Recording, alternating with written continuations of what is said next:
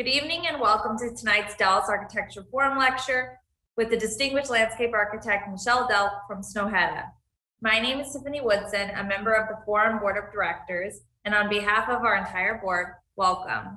We are grateful that you have joined us virtually for this lecture. I'm sure we will be inspired by Michelle's presentation as she shares some of SNOHETTA's amazing projects and also talks about the importance of collaboration across the design professions. Following her presentation, Forum Board Director David Hawker will have a brief conversation with Michelle, and then you will have the opportunity to submit questions for her through Zoom Q&A. Thank you again for joining us, and now I am pleased to ask Jean Daly to recognize this evening's sponsors and update us on the Forum's spring events. Thank you, Tiffany. We appreciate your leadership on the Forum Board. The Forum presents Michelle Delk, Partner and Director of Landscape Architecture for SNOHETTA. This is the Rose Family Lecture. We're thankful to Dee Dee and her late husband Rusty for all their contributions to the Dallas community.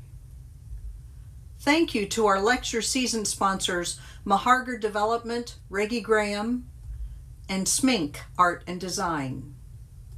We're grateful to our series sponsors, Architectural Lighting Alliance, Bentley Tibbs Architect, Bodron Fruit, DLR Group Staffelbach, Faisal Haloum Group, Headington Companies, Jackson Walker, Kafka Properties, Modern Dallas, O'Brien Architects, Perennials and Sutherland, and Scott and Cooner. Thank you to our lecture sponsors, the ADEX Foundation, Boca Powell, Bonnick Landscaping, Hawker Design, and James R. Thompson. Thanks as well to our reception sponsors, Cawley Partners, Landscape Forms, New Era Companies, Panoramic Doors, and Pritchard Associates. And now I'm turning it over to our Forum board member, David Hawker, who will introduce our speaker. David? Thank you, Jean. I'm delighted to introduce a fellow landscape architect. I've had the pleasure of listening to Michelle speak about her connections to the landscape and her collaborative approach to the design process. Michelle Delk is a passionate champion of the public realm and serves as a partner and director of the landscape architecture for SNOHETTA. Michelle works to cultivate transdisciplinary collaboration for the creative advancement of the public environment. With a natural ability for engaging diverse community and client intricacies, she guides complex projects ranging from master plans and brownfield redevelopments to the realization of urban plazas, parks, streetscapes, and riverfronts. Currently, Michelle leads several efforts with SNOHETTA, including the design of the Willamette Falls Riverwalk in Oregon, the Blaisdell Center Master Plan in Honolulu, and the reimagined design of a significant public plaza in midtown Manhattan. Michelle is a board member of the Urban Design Forum and speaks for influential groups around the world. For more than 30 years, SNOHETTA has designed some of the world's most notable public and cultural projects. Among its iconic award-winning projects are the Monumental Library of Alexandria, Egypt, the Norwegian National Opera House, and the National September 11th Memorial Museum in New York City. The firm has received many honors, including the Aga Khan Award for Architecture, the Mies van der Rohe Award, and the Wall Street Journal Innovator of the Year Award. Following her lecture, Michelle and I will have a brief conversation about important topics she covered in her presentation, and then you will be able to submit questions for Michelle through the Zoom Q&A. And now, please join me in welcoming our distinguished speaker, Michelle Delk.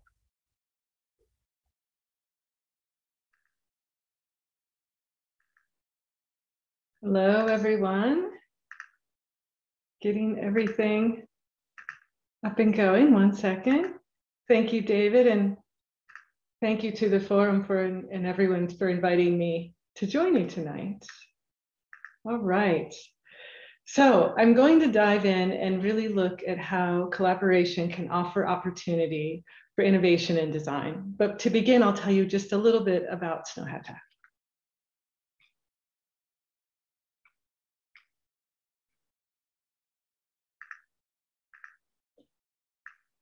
In 1989, SNOHETTA was founded in Norway by a small group of architects and landscape architects. Today, our firm has multiple offices in many places around the globe. Our practice has always been interested in what is possible through collaboration, and we look for opportunity to offer more than what is asked for. Collaboration really is one way we can offer generosity and make the most of the sites, the places where we are working. And as a landscape architect, when I joined SNOHETTA, a firm often well recognized as an architectural practice, many people ask me why. I saw in the work an incredible curiosity and a commitment to exploring the relationship between buildings and landscapes. In simple terms, this is site planning. And here you see the first project that I actually became familiar with by SNOHETTA. It was completed when I was in grad school. And I've always appreciated the simplicity of this structure and the relationship to the grounds. The National Opera and Ballet had become well recognized as a building perceived to blur the boundary between building and landscape, incorporating a generous civic public space that's really integral to the structure and to the site. When I joined SNOHETTA in 2013, projects like the renovation of Times Square were beginning construction, giving space dominated by cars back to people. And the design of the Memorial Pavilion at the World Trade Center site was being developed to maintain a physical space for people to heal and remember while also looking to a new future. To be a part of a practice like SNOHETTA is to really commit to the potential that collaboration across disciplines has to offer. When the hierarchy that is often present in the way in which we work is set aside, there really is a possibility that the world we are working to change can be impacted in unforeseen and really positive ways. So for me, collaboration is at its core about optimism, how we might imagine and create something more than what may be expected or asked from us. So really, what can we do together and how can we do it? Coming together early in the design process is only worthwhile if everyone is willing and driven to cross boundaries, striving to be comfortable in unfamiliar territories. And this is often what we refer to as transpositioning. Each person at the table, regardless of their design discipline, must be willing to ask questions and to contribute to a collective exploration, really working to dissolve those perceived boundaries. So contrary to an overly simplistic description that we are working merely to erase the distinction between buildings and landscapes, we're actually interested in how ideas emerge from the site, the context, and the people we engage with along the way. And sometimes really amazing things happen. Someone else sees the potential in an idea that you might think is a little offbeat or not relevant. And if you're willing to share it, someone else can turn it into something viable. And the most fun and the greatest successes that I've had in my career actually come from those moments. And of course, we all know that this past year has really reinforced and heightened awareness of the importance of public space as the social infrastructure of our communities. So as designers of these spaces, the need for us to consider how we can positively influence health and well-being is really elevated right now. And for that, I think we need to talk about the places or the sites that we are working with, but also recognize that we as humans are social beings and that we live in a highly interconnected world. Many before us have called this to our attention. Polymath Alexander Humboldt beautifully described over 250 years ago that we are part of nature as a living whole and we are bound together by a net-like fabric. And his observations demonstrate the need to recognize how our actions impact others.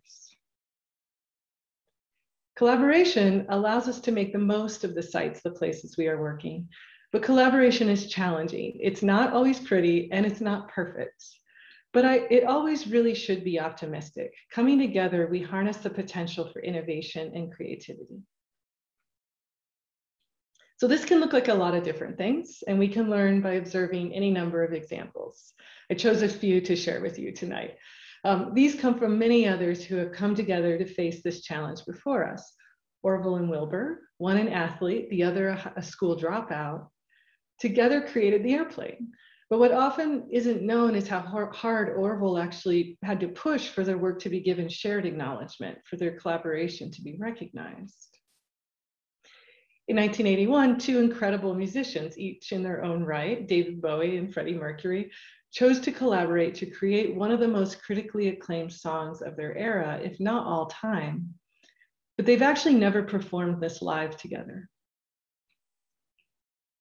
We can also see collaboration in other places all throughout nature. Wolves travel in tight-knit packs, and they're wonderful cooperators, yet they have very clear social rankings, compelling them to be expert communicators. Or the V formation of geese migrating long distances actually allows the leader to rotate depending on their health and their energy, adapting and sharing responsibility for the group within the entire group of geese. And simply sharing resources for the betterment of the whole is collaboration, evident in the biological pathways that allow trees to not only communicate, but support the health of others in their community. So coming back to architecture and landscape architecture, I think we share one really clear space that holds great potential and often untapped possibilities. It's how we work with sites and with people to innovate and imagine new possibilities.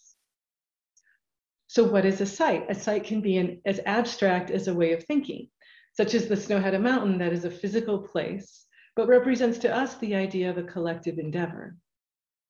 And of course, sites are the places we can point at, we can visit them, and we can imagine new futures for these places. They can be composed of many things that you can't always easily see. The layers of a place embody many physical histories and many qualities. And a site can be simply a moment or a point in time that is ephemeral and often changing very rapidly. Or a site might be just one part of a much larger whole, just as we are interconnected, as Humboldt pointed out.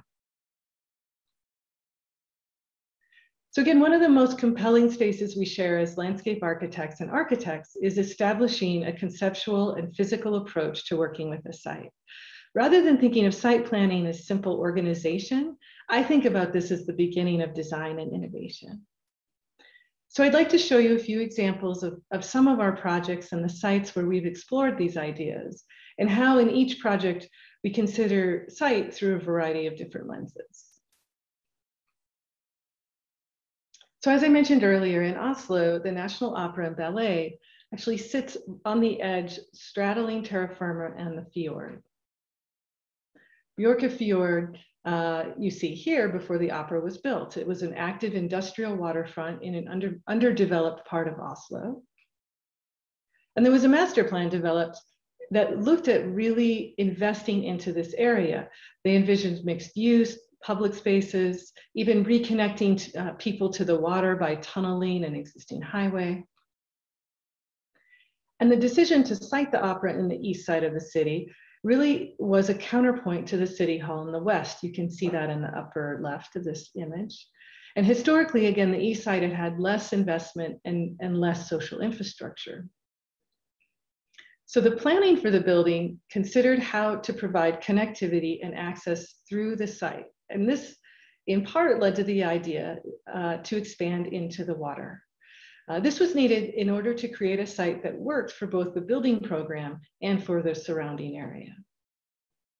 The horizontal nature of the building worked best for the program inside, while also creating openness and invitation into, on, and through the building.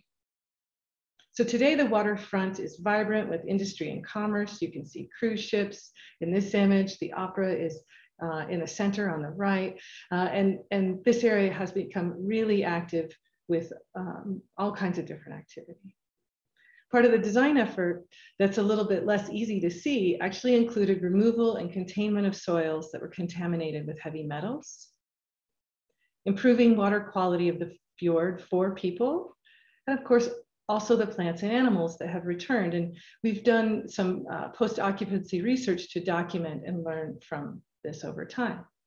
We've also measured the increase of attendance to events held within the building that we believe through observation is in part because of the nature of invitation and openness, as well as the new civic space that's created by the sloping rooftop, which is often as active and well used as the interior of the building. Now these young people maybe look a little bit sad, but we're pretty sure they're actually really, really excited. This was a Justin Bieber concert in 2013.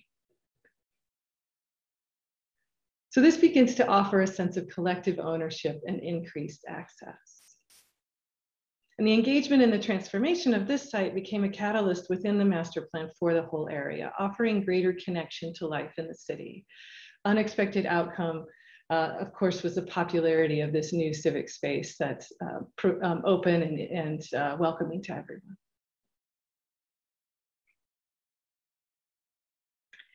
In 2018, Calgary opened their new central library, envisioned as a resource that would be welcoming to all. We felt our approach to the site also needed to think about how we might reconnect city neighborhoods and address the quality of the exterior public space in this area. And that's in part because the existing site was bisected by a light rail, dividing it in half between downtown, which is to the right of this image, and the East Village to the upper left. And today, after just a few years, the East Village has really become a vibrant infill development in the city. So this area had been primarily used for parking. There was a small underutilized park space at the south end. And since this time, again, to the east, it has become a much more vibrant, active neighborhood.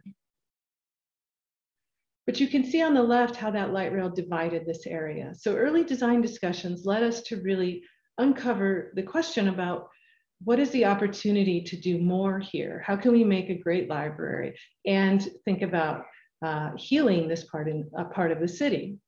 That actually led us to an idea that was a little bit unusual. We said this building should have no front because that would mean it would have a back and it shouldn't turn its back on any part of the area. And we ended up exploring the idea of putting the entry right at the center of the building, which is also maybe a little bit unusual.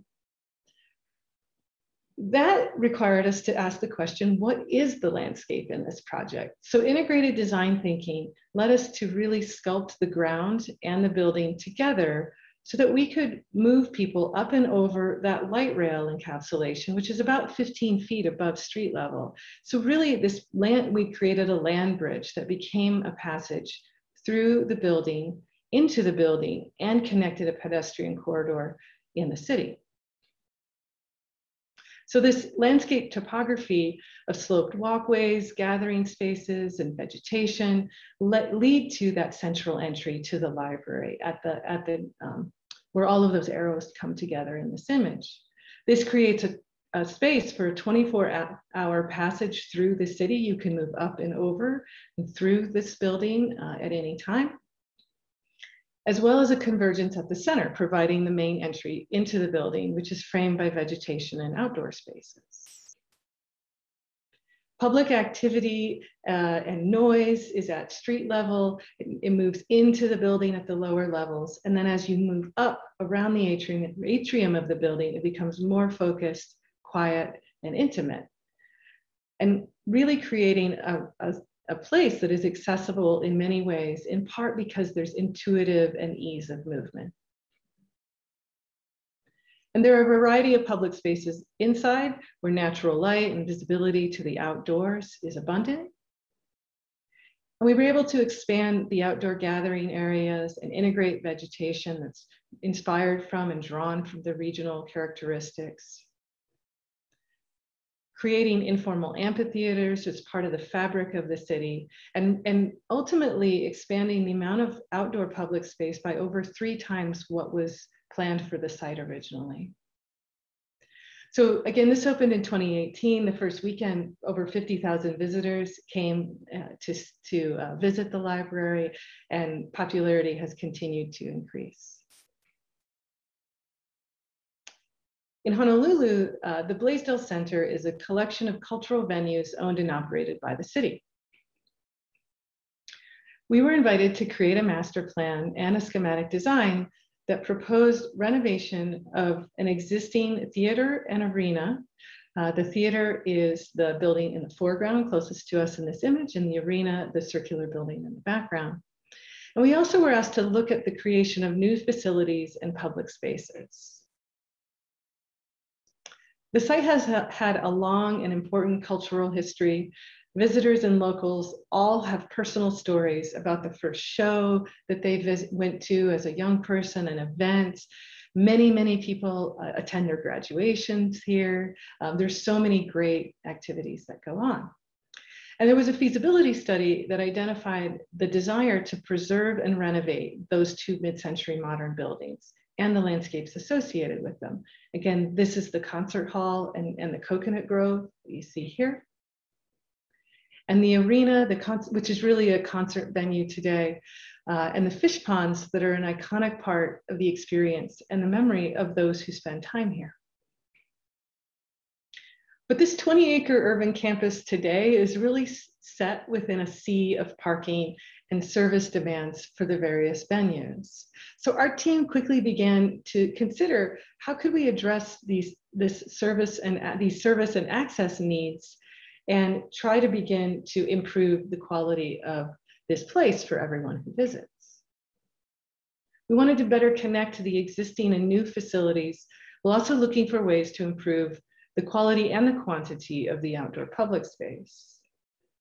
So we realized that by considering the site really carefully, we could significantly reduce pedestrian and car conflicts and improve safety by essentially lifting the ground plane by about 18 feet along one edge.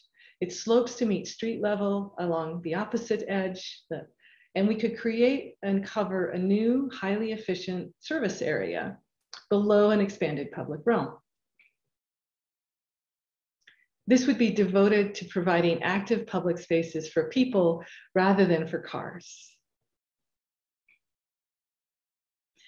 And the proposed site engages with all of the cultural destinations, providing a new sequence of public gardens and plazas and gathering spaces that have very minimal interruption by the vehicular movement and the service, and really reducing those conflicts. So arriving at that idea to create a new ground plane was just the beginning. With our local partners and community members, we established a foundation around 3 core ideas to really give shape and character to these new public spaces. The plan proposes replacing existing fish ponds with a healthier ecosystem that surrounds much of the arena as it does today, while also providing accessible and inviting passage into and through the site from the street to that upper level. New facilities and public areas provide gathering spaces that incorporate water in a variety of ways. Gardens manage stormwater and create beautiful and welcoming edges. Playful spray jets invite people to engage water and helps to cool the air. And drawing from the past cultural and agricultural history of the site, terraced water gardens cascade along woven walkways and gathering areas. Distributed throughout our destinations for cultural performances and informal places for visitors to gather and share stories and histories. So of course, remembering to maintain key aspects of the existing identity that's familiar to everyone that cherishes this place, we really hope that one day we'll see some of these ideas unfold and really provide Blaisdell Center and everyone who comes here places to create new memories and experiences.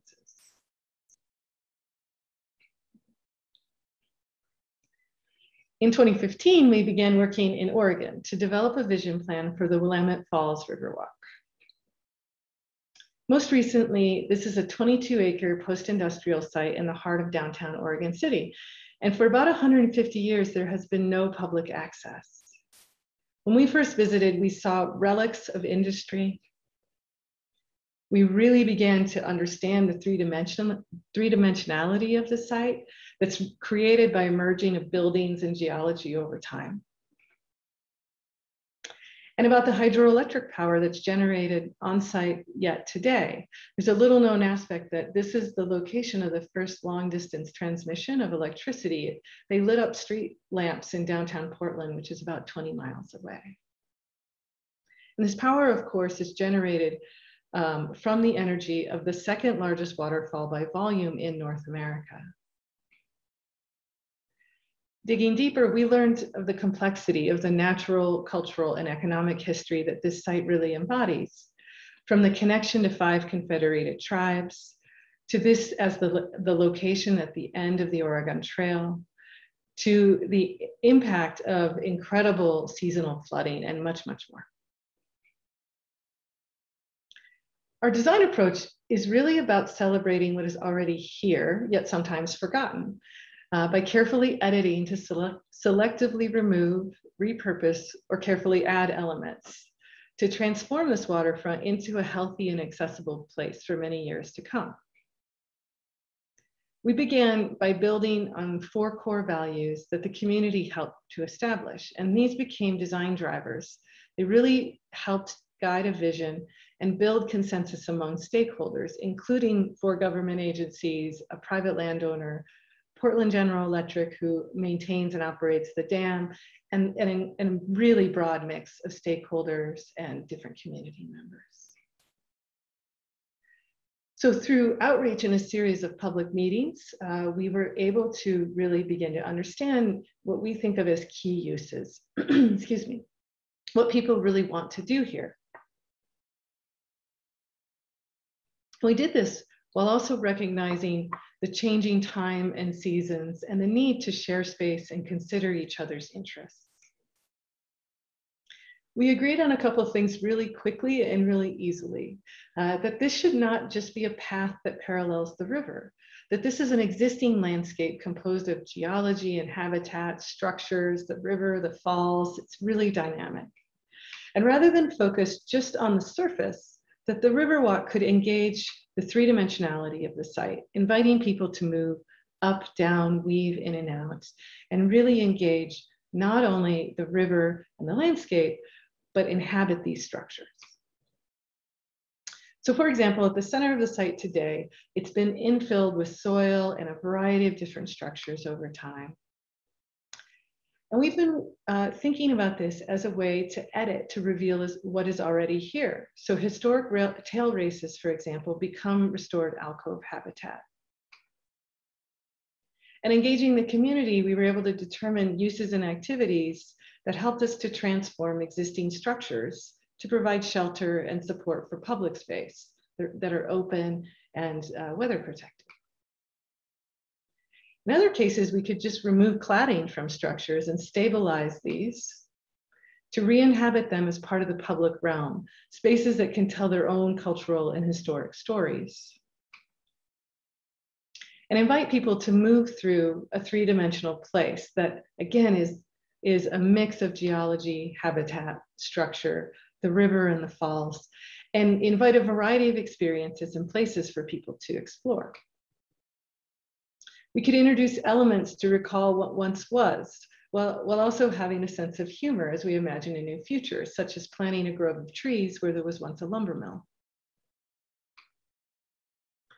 And again, working with Portland General Electric, who operates the dam still today, we really began to understand the logistics of dam maintenance and access and the needs of the site. And we could help others to understand these operation and management needs so that they could see the potential in what is already here. Interpreting existing features while respecting today's needs helps us to reveal the past and also offer new activities. And in the end, harnessing the power and the draw of the falls to really translate those 4 core values to create an experience that embraces all 5 senses, recalling the many histories of this place and enjoying the complexity and the beauty of what the site is today and can be in the future.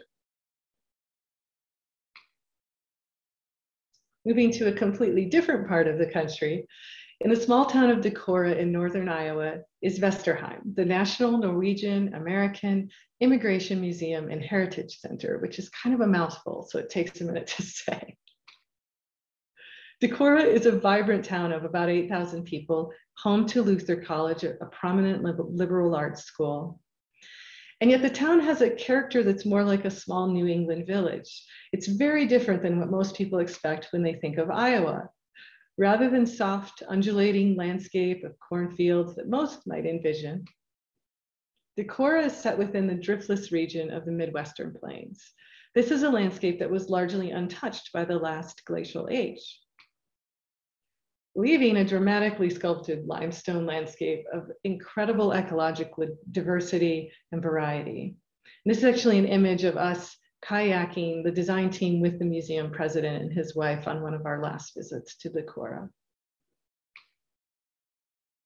So we were asked to develop a master plan for their site and their facilities. Working closely together with the Board of Trustees, staff, and other stakeholders, we envisioned a future of the institution and its role in the community. The museum's history is really interesting. They began more like a natural history museum and later grew to become the largest collection of Norwegian American immigrant artifacts in North America. Many of these have been donated by Norwegian immigrants who settled throughout the area in the 1800s and since. This is also home to a folk art school where students are invited to learn directly about cultural traditions by actively participating. And what's important to us is that an institution like this is really unusual in a rural area. The largest city, Minneapolis, is over 2.5-hour drive away. And for me, this is very personal. I know this very firsthand, as I'm an Iowa native. I was born and raised about 50 miles west of Decorah. So this is working in my backyard. Investorheim is committed to sharing and expanding the immigrant story, not only of the Norwegian heritage, but they're interested in engaging visitors to understand and discuss the importance of immigration that is ongoing today throughout our nation. The museum today is a collection of buildings located along the main commercial street in town. And it also includes an open air park-like area where many original immigrant buildings are open for visitors to explore. We developed a series of site principles to establish and guide the design thinking and set shared goals.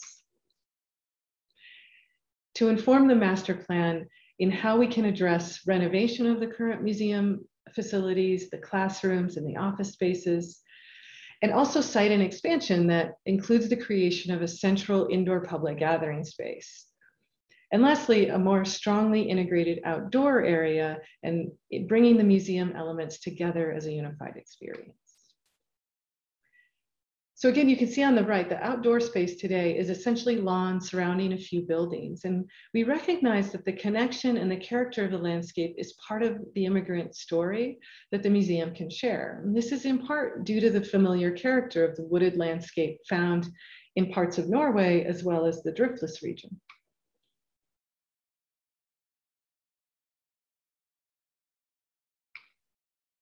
So as part of the park design and in contrast to the city context, we've set in motion a successional forest. This will grow to immerse visitors into a wooded landscape where glades embrace and provide home for the small buildings that are part of the museum, as well as providing spaces for programs that can be open to both visitors and city residents, including this informal amphitheater that you see in this image here, which is a view from the museum looking north into that heritage park.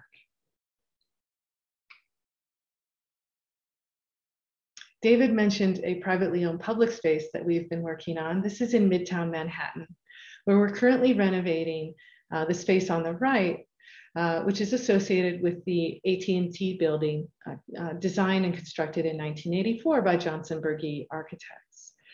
That building, if you look closely, you can see there are no lights on. It's been empty for more than 3 years now.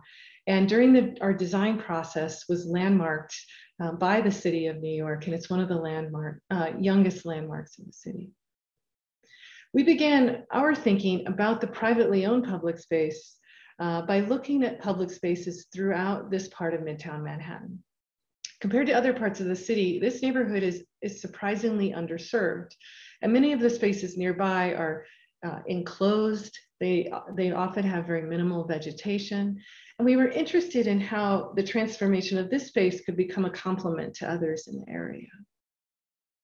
We were also really inspired by the verticality of Midtown. Midtown is vibrant, it's canyon-like, it's really dramatic. And nearby in Central Park, we were thinking about the history of the natural environment that you can see remnants of, the Manhattan schist stone, the vegetation. And of course, we drew reference from the postmodern architecture. So since the 1980s, the space has undergone several modifications. Most recently, the image on the right shows this space defined as an enclosed atrium and really acting as just a mid-block passage. Today, the space is very difficult to even identify as a public space. Any space I think that needs a sign that says public space tells you that maybe it needs a few more clues. Together with our client and with input from community members, we developed a plan to really change this. Today, the site is defined by the public space that you see in green under and around the tower itself. The space is largely covered and enclosed on the north and south. You can see the doors maybe in the plan here.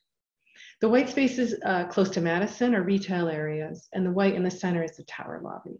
At the top of this drawing is a space called the Annex Building, and this is important to just take note of. This is home to truck elevators, car ramps, and other support infrastructure to service the building and largely to go below grade. Our proposal largely removes the Annex Building, retaining only what's functionally needed. And we were able to incorporate the truck elevator and those car ramps into the new garden and open the space up to the outdoors by creating a new topography up and over the car ramp and truck elevator. We can expand and embrace public gathering areas in a new garden. From the street, the garden is much more visible. It's open, it's inviting, it sort of reaches out. This elevation shows how vegetation, seating, and small retail vendors can create variety and interest in the space. And a glass canopy will partly cover the central space and collect and direct rainfall into the planted zones. Plant species are drawn from the regional palette, focusing on shade tolerant and really hardy species that can provide seasonal interest and variety. And here you see a view from the south, and including a glimpse of a new window from the building lobby that visually connects the inside to the outside.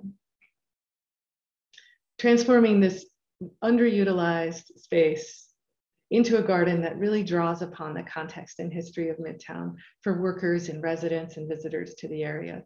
So we're currently under construction and we expect to open later next year. I have one last project to share with you. Last summer, we began working on a competition for the Theodore Roosevelt Presidential Library in the small town of Medora, North Dakota. You might know that Theodore Roosevelt is an avid reader, was an avid reader and explorer, and he actually spent much of his time in the Badlands, both before and during his presidency. When we first visited the future site of the library, we really began to think about how we might invite visitors to slow down so that they might see and feel this place as TR might have experienced it, a place that's full of intrigue and inspiration, challenge, and life. We see the library of Theodore Roosevelt's life becoming a place where stories are not only told, seen, and felt, but also created. During the competition, we proposed that we could envision the landscape as the library, and we've been developing a distributed library experience since that time. Now, this idea is intended to expand the library to embrace and engage not only the surrounding landscape, but also the community. Again, Medora is a small town, only about 120 people, but it's at the gateway to the national park, to Theodore Roosevelt National Park. And many tourists arrive each year to spend time in the area. And this impacts the local housing, the economy, and the infrastructure of the park, the region, and the town. I'd like to refer to this as a bison traffic jam, which is not an unusual experience when you visit the national park. The library site embodies and has been shaped by natural processes such as erosion, flooding, the presence of fires, the grazing of the grasslands, and the many activities of people past and present. So to retain and improve both the ecological and the economic vitality, our team is designing an experience that is part of a land management plan. This is informed by the grazing and ranching community, our team of ecologists, and community members. For example, a few weeks ago, a grassland fire threatened the community and the site. Fortunately, there was no damage to people or structures, and we can really learn from this to inform our design approach.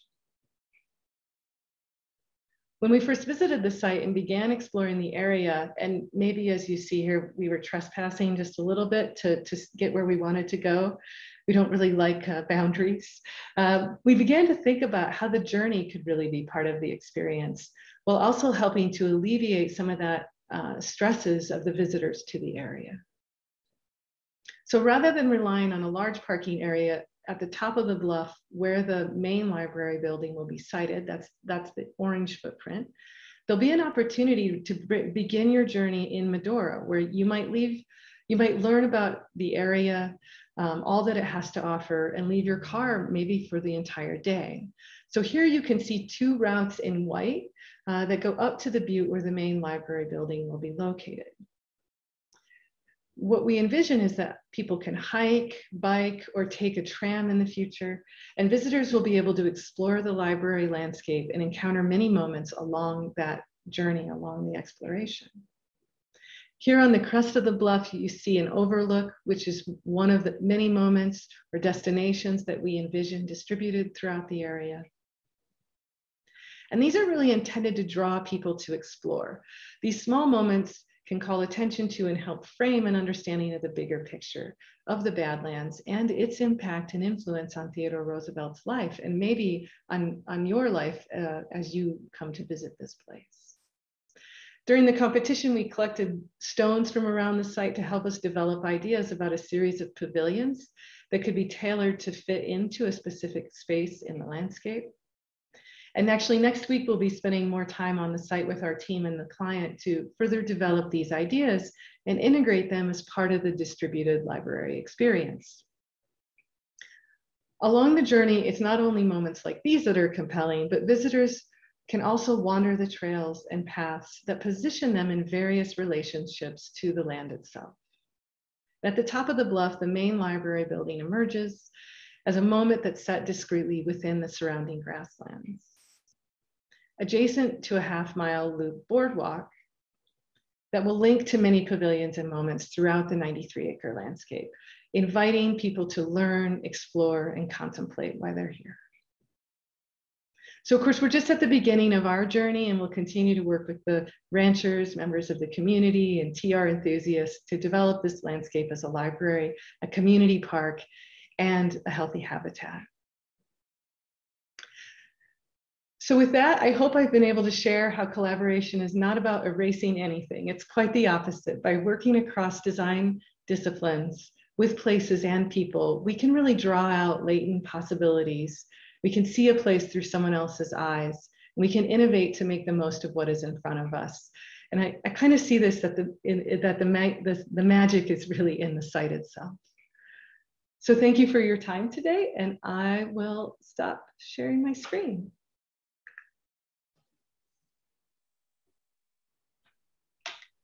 All right. Hey, Michelle.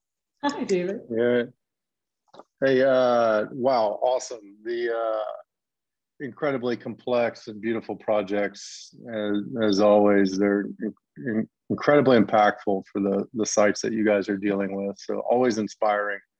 The forum's obviously very grateful for your time and inspirational talk. And I selfishly am always glad when fellow professional landscape architects sort of have a really great contribution for sort of a talking platform. So well, thank you very much. So I'm very pleased that you actually ended with the project, and congratulations for getting that, because the competition, I believe, was probably pretty stiff. There was some really solid entries, but absolutely, what you guys put forth, it was very beautiful. And unless I'm mistaken, I mean, that is a perfect sort of project that you guys collaborated on internally. So I think that was very a perfect way to sort of end the talk. But I do have to pull this back shortly. So we talked a little bit before, and I made some notes on some questions I wanted to ask, and I'm not sure Nate at some point will kick us off and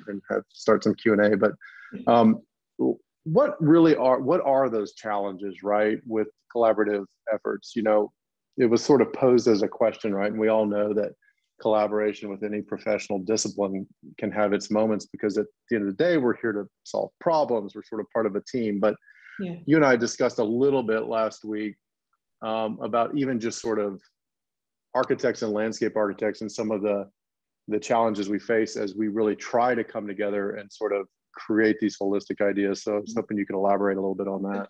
Yeah, no, I'd be happy to. I mean, there are a couple of things that come to mind that they sound really simple, but I think they require a lot of work and a lot of thought, and I think it's really worth the effort.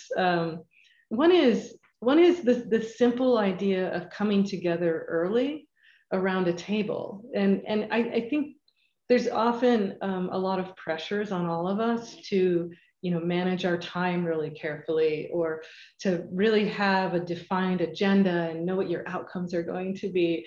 And one thing I've really found, especially in my past several years working with SNOHETTA, is coming around the table with the idea that you're going to create ideas together, and really kind of letting go of what your disciplinary background is, how many years of experience you have, means that you can start to ask questions and really see something through someone else's eyes.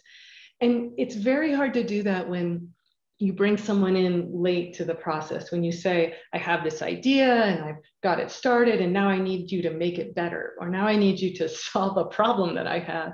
We're all, as you said, David, like happy to, and we're in this to creatively solve problems.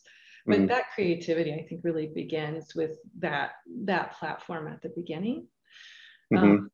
So I think it sounds so simple, but I think it's easy to forget. I think it can be uncomfortable. So I think earlier today, I actually said we need to be comfortable being uncomfortable.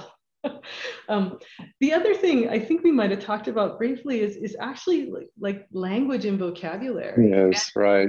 And like what we're sort of infused with and brought into sort of the profession, maybe knowing or thinking we know it, we speak very different languages sometimes. We do, and that's what makes us as different disciplines really special. So in my view, we want to come together and work together, learn from each other and share.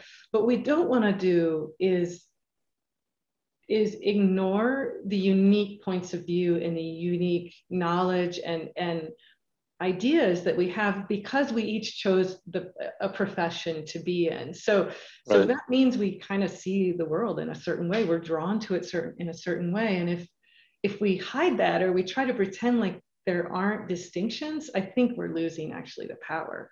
So I think part of it is trying to learn each other's vocabulary. Like I've been in more conversations and been able to learn to contribute to discussions about building massing, about the design of a facade, about all kinds of aspects of something that architects are thinking about, that as a landscape architect, I would have been really, in the past, really uncomfortable with. So you have to listen and learn and ask questions and say, well, I don't know that much about that, but this is something that I'm seeing or feeling, and vice versa, that, David, right? Landscape, what is landscape? It's a million different things. And sometimes people say, I think I shared with you, sometimes people will say to me, not so much anymore, but they'd say, I really want to talk to you about the landscape of this project. And I would just start talking about, I don't know, like the wind or the topography. And they'd look kind of confused. And then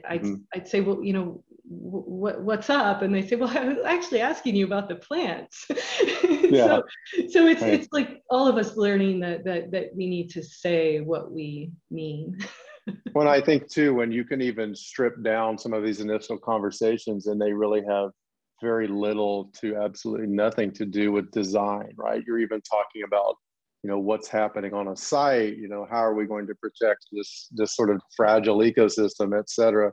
I 100% agree with you. I'm like a sponge. I don't whatever the sort of topic of discussion is. I've sat through so many meetings where, everybody's talking about glazing. I mean, you understand and start to really start to gain a new sort of vocabulary as well if you're open to understanding both disciplines, especially with structural engineers too. I mean, everybody at the table, as you said, is the sooner we can all sort of be there discussing initial ideas and concepts, it just creates a much more holistic and better project. It's those projects, much like many of the ones you show, like a lot of us might reference with our own sort of recall, or it's those places that feel effortless, or just great places to be. So it's good to hear that even within your firm that you have some of the same challenges we all do, whether we're in a multidisciplinary firm or even just sort of individual practitioners. One interesting thing that I had sort of made a note on, and it maybe is even more relevant because SNOHETTA is multidisciplinary, but we've even gone after projects with you as well, right? So we've all tried to sort of collaborate and go after projects as landscape architects. Within SNOHETTA, or even your experience sort of in general, do you have an opinion, or who should the client really even come to first? Because we start to see now where it's traditionally not always architect is prime, or architect is the first one to the table. Many times it's the landscape architect sort of building these teams. How does that work within sort of your firm structure? Because I know you guys have landscape specific projects, you have architecture specific, and then you have sort of combined efforts as well. Yeah, I think it's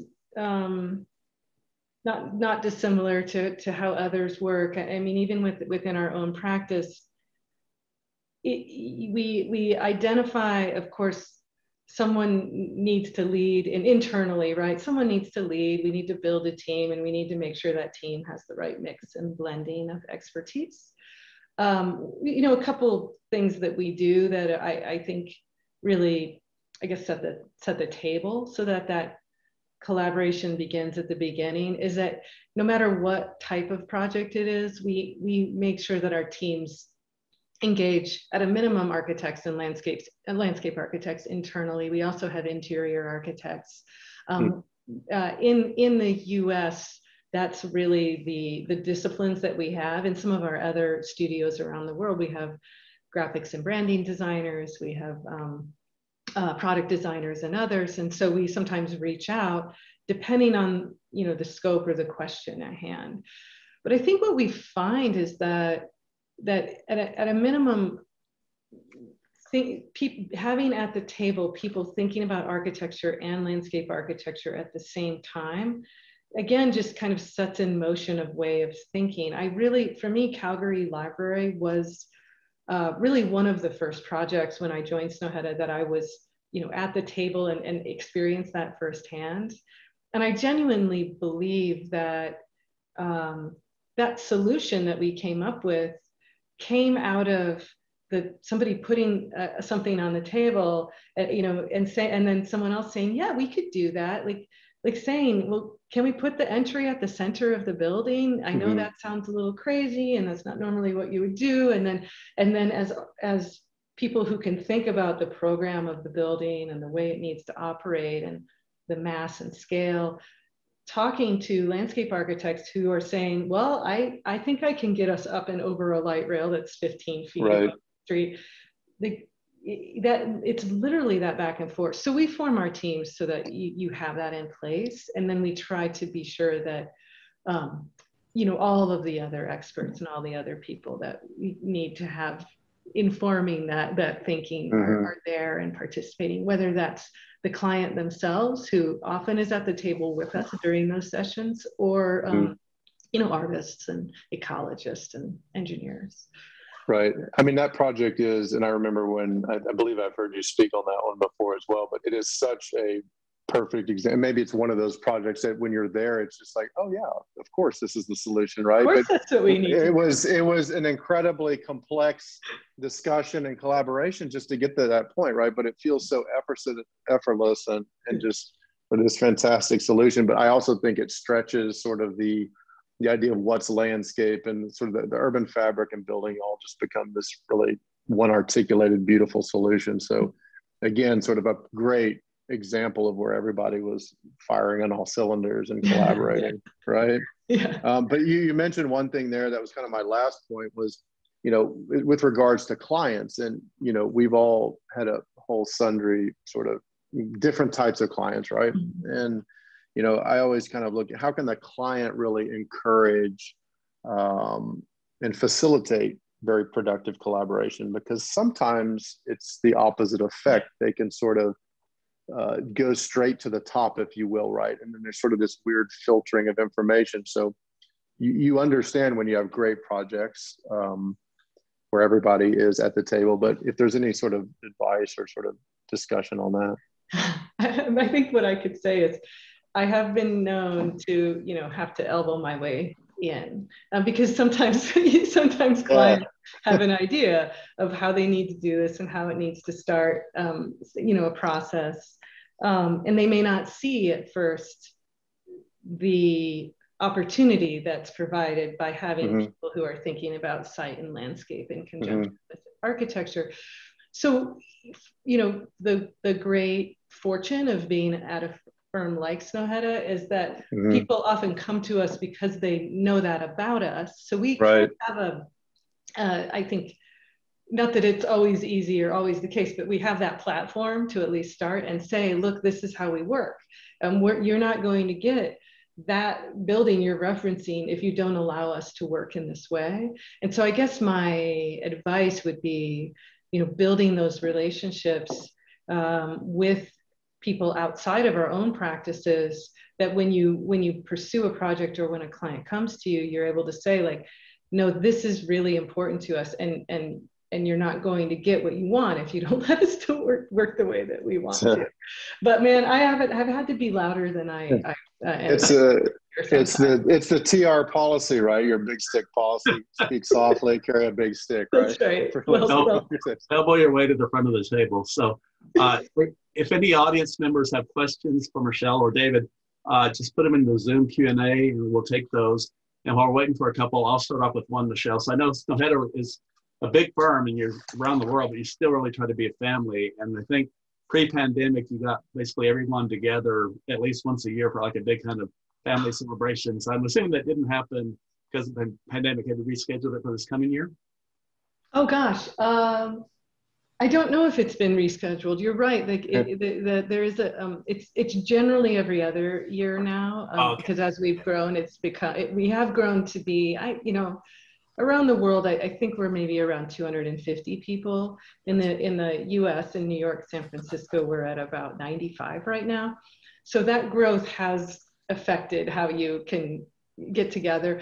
But for those who don't know, pretty regularly, anyone who wants to, you don't have to, but anyone who wants to from the firm goes and hikes the Snøhetta Mountain. So that was that first image that was on my screen when we started, was the hike up the mountain. That's great. So we have a question. The question is from Jessica. It says, as a fellow Plains State Midwesterner, I wonder if you can speak to the ways in which the interconnectedness and familiarity of the smaller community informs the collaborative process, especially with respect to the community direct side of the land. And she's thinking about Oregon, Iowa, and North Dakota projects. So how do you interconnectedness to the land? I love the question. Hopefully I'm going to answer it. I will do my best. I mean, I think that something that's been really impactful to me is actually just using the TR library, because that's what we're really, it's fresh. I was able to, when we started the competition last summer, I was able to drive, because I'm currently in Colorado.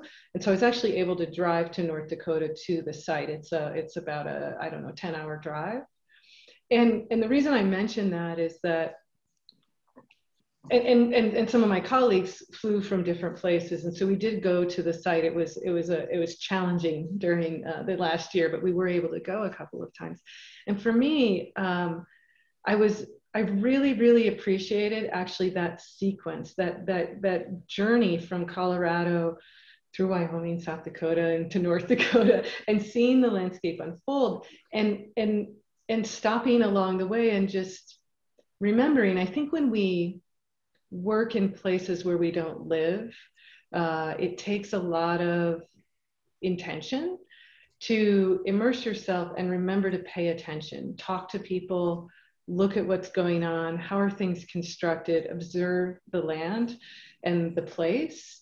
And, you know, most of the time I'm living in New York City, in Brooklyn, in a very dense, active place. And I feel really fortunate that I was able to drive, slow down, and take that in. And we've really spent a lot of time talking to people in that community, getting to know them directly. And we really try to do that in all of the places where we're working, especially when it's not our home. And actually, to David's point, we often partner with people who have firms in those places because we want to sort of merge. We want to mind meld with them. We want to bring our own, you know, perspectives and expertise that every person has. Every individual has our own stories, our own experiences that frame how we see things. And then we kind of want to mind meld, like, you know, David and I want to mind meld and like get the best of both worlds. Yeah, great. Next question. What do you see as critical issues and opportunities in American cities from a planning and landscape standpoint? Critical issues and opportunities. Yeah. Well, I think it's you know, for me, really about health, about the health of people and the health of our environment. And what I kind of mentioned briefly at the beginning of the presentation about interconnectedness. And I often refer to it as social infrastructure, that the places that we're making are the places where we live our lives and where we build connections. And those connections are interpersonal, right? It's with, you know, between people, but connecting through building an understanding of, for lack of a better word at the moment, the larger landscape, the world that we're living in, understanding that there's cause and effect, I think is a really big opportunity and a really big challenge. And I think, you know, if there's an optimistic way to look at the past year or so that we've been living, it's to see that that's been elevated and that we are maybe appreciating and understanding that more, that the health of the habitat that we're sharing with other, you know, plants, animals, and creatures is part of the health of our own human ecosystem too. So I think those are the big issues for me. You talked about some projects where collaboration is at least worked well or is working well. So a question from another viewer is, talk about a project where, let's say there was a bit of a struggle, or maybe it just wasn't a project outcome, but a learning outcome. So for, I guess, a challenging collaboration or kind of lack of collaboration. Challenging, oh gosh, I think they all are. Let me see. You don't have to say name, it can be anonymous. No, it's tough. I think there's always moments. I mean, that's why I put the slide up that said collaboration is easy ? Because I really, it's a word that's used a lot right now. And I think it's something that many, if not most people are really interested in.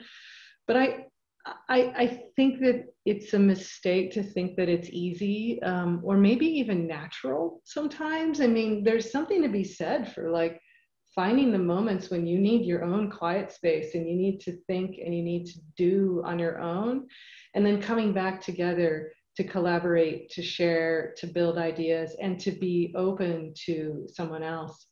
To me, there are moments where it sort of just seems to fall into place, where there's easy synergy, all in one project, or maybe one day. And there are moments where it's really hard, where you don't feel like you're being heard, or you're not communicating, or so I don't know. I can't think of one project. I think that I think it's honest to say that it's always hard. Yeah. I mean, this last year has been challenging for all of us. And so you talked about recharging. So I guess, I mean, one hopefully good outcome outcome of this pandemic is that people recognize the importance of nature and being connected and, you know, spaces. And so how do you recharge yourself? I mean, what do you do to recharge? Me personally? Oh. Yeah. Well, this is going to be surprising to you all. I spend a lot of time outside. Maybe one thing I can, but seriously, I love walking. I love walking in the mountains. I love walking on the beach. I love walking through my neighborhood. To me, that is a way to sort of quietly clear my mind and call attention to the world around me. I have a tendency to not want to take the same path anywhere that I go, even if I'm going somewhere every day. I meander, I move in different ways because I want to see the world around me and not be in my head so much. So Zoom world has been really, really hard. But I'll also share that because I am in Colorado right now, where I lived before New York, and split my time. Most of the time I split time between New York and Denver. I have a sailboat at 9,000 feet at a lake in the mountains, and I love to go sailing. And the minute I walk onto that dock, it's like everything just kind of falls away. Well, Michelle, thank you for expanding our vision, for sharing these amazing projects, the importance of collaboration. David, thank you for your conversation contributions also. We really appreciate all SNOHETTA is doing and all that you're doing. And again, it's been great. So thank you so much on behalf Thank of you. Thank you for letting me share. Oh, Yeah, thank you for fantastic. joining us. Yeah, David, Michelle, all of you. Good night. Hope to see many of you next Tuesday for the panel. And in the meantime, take care. And thanks again. Good night. All right.